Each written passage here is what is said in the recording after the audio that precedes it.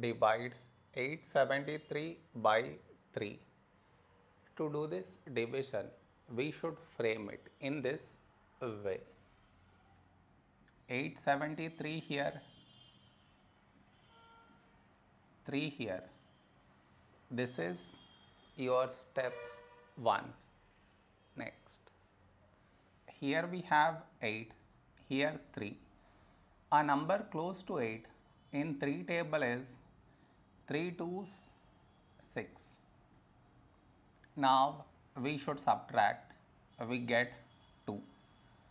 After this, bring down the beside number, so 7 down, so 27. When do we get 27? In 3 table, 3 9s 27. Now we subtract, we get 0. After this, bring down the beside number, so 3 down, so 3. When do we get 3? In 3 table, 3 1s 3. Now we subtract, we get 0. No more numbers to bring it down, so we stop here.